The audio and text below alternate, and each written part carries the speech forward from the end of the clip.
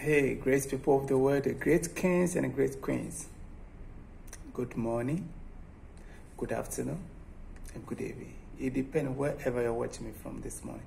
Well, if you were a woman and you are married or you have a fiancé and you want to attract money, you want his wealth to grow, please do this thing for him. But if you don't love him, don't do it.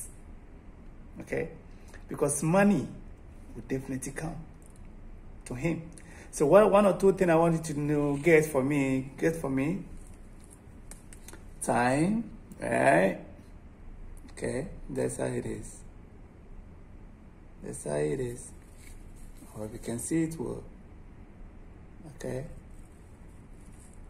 Get for me thyme, right? Get for me honey. Okay? So you're gonna mix 3 spoons of the thyme into the honey jar. Okay? Mix it. Mention your husband's name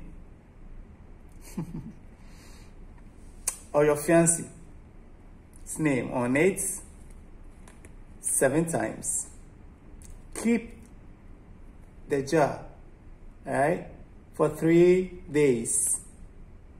After the 3 days, every morning, when you're going to take your shower, take a little bit, put it in the water, mention your husband's name 7 times on it, pray, and command money into his business, into his account.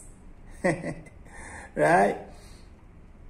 When you finish taking your shower, everything, you're going to lick this one 7 times, mention his name, pray for him, command money to come to his business, come to his account, come to his house.